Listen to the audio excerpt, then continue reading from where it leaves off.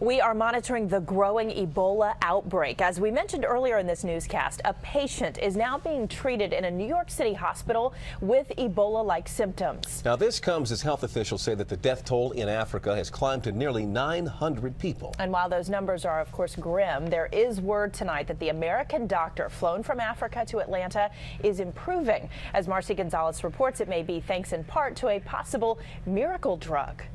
A second American Ebola patient heading home to the U.S. Nancy Wright-Bowl getting on this medical evacuation plane in Liberia, traveling to Emory University Hospital in Atlanta for treatment.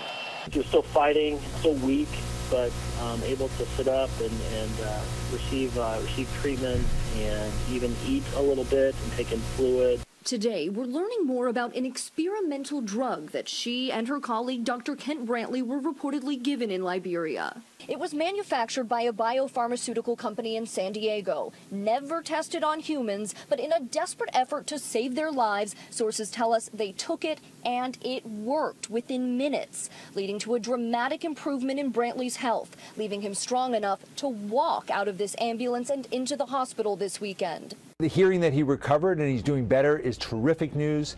But experts stress there is no proven cure for Ebola. Doctors deciding both Americans have a better chance at survival if their symptoms are treated here in the U.S. rather than West Africa, where the outbreak is still surging out of control. Experts saying they're confident, though, the disease will not spread here. They know what they're doing. It's safe. People should be at ease about it. And now Wright-Bowl is expected here by tomorrow afternoon. Like Brantley, she will be treated in a specially isolated room away from other patients. Marcy Gonzalez, ABC News, Atlanta.